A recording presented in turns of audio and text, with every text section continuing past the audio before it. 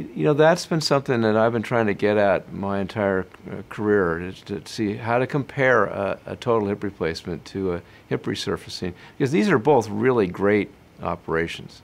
In fact, a total hip was defined by Lancet, one of our world-famous journals, as the operation of the century. That was last century, of course, but it was still really great. It's really consistently second only to a cataract procedure as a surgical endeavor. It's really great. So how can you compare something without a ceiling effect? If you have one really great operation, how do you compare it to another in a meaningful way? And people have tried different things. The most important paper that I've written, I think, is the one I'm doing right now. And it's one I could only do pretty late into practice, where you have a lot of long-term follow-up. I've finally been able to get a statistically significant group of patients who have one of each type of hip. They have a total hip in one of their hips, and they have a hip resurfacing in their other hip for various different reasons, and they have exactly the same socket, essentially. It's actually the same everything. The same surgeon did their case the same way, the same person. It's all the variables controlled best way we can. And so we've got a researcher who doesn't know what operation the patients had, and I asked, the patients were told not to disclose that as they were interviewed, examined, and then otherwise just generate the necessary data to see what bubbles up.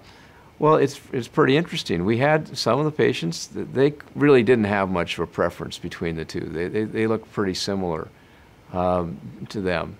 That was only about 9%. Said, you know, they're kind of identical. And there were some that thought the hip replacement was better. That was only, however, about 6% or so thought their hip replacement. And admittedly, all these people had a good hip on each side. If one was bad, they were excluded because it wasn't valid anymore. But all the others said the hip resurfacing hip was, of their two, the better hip to have. It wasn't a smaller incision. Sometimes they would say, though, the recovery was easier. We asked them, you know, why was that? And the most prevalent reason they would give was they could just do more with that hip compared to their other hip. In the end, that was the overwhelming response. And they would say it felt more natural. It felt stronger. It felt more like their natural hip had been before it became arthritic. They have a variety of ways of describing that. When they went to use it, it was a pretty consistent theme. If they had a preference in one side to the other, which people do, just like they have one hand is dominant to another, that would change to the resurfaced side. And they were equally distributed, whether they're right or left, over time. So of our 270 patients with a matched bilateral paired series, I think that was the most compelling thing for me to hear. Any other way of comparing it is pretty hard to do when people have tried.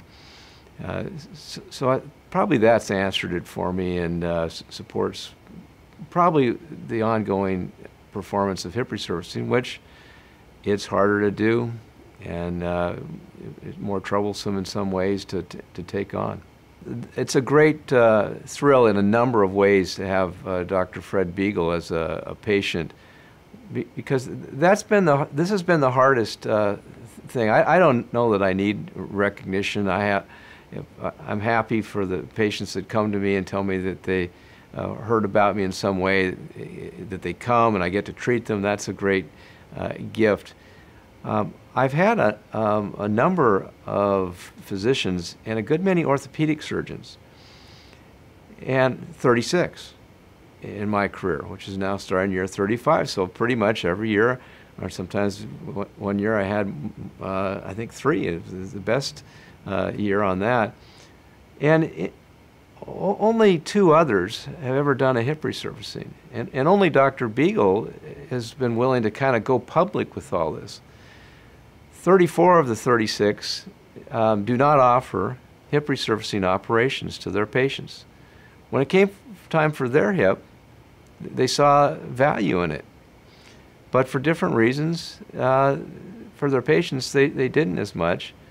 And there was one time I was speaking at a program, and one of the other speakers there turned out to be one of my patients, and he was on the side of the debate, as it often comes up, suggesting that an anterior total hip was a far better operation than a hip resurfacing, and that's what he recommends to all his patients. And, you know, naturally, confidentiality being what it is, I just sat there and listened to him politely, and he had a very nice presentation. And so if I had anything missing as far as feeling good about what I do, Fred Beagles filled that hole in pretty well by willing to acknowledge that he sees a role for hip resurfacing, say that he's had it now twice, and he's advancing the cause of what we're doing by doing this and saying that he's done it and being willing to you know, kind of give up on a little of his privacy. It's not an easy thing to do.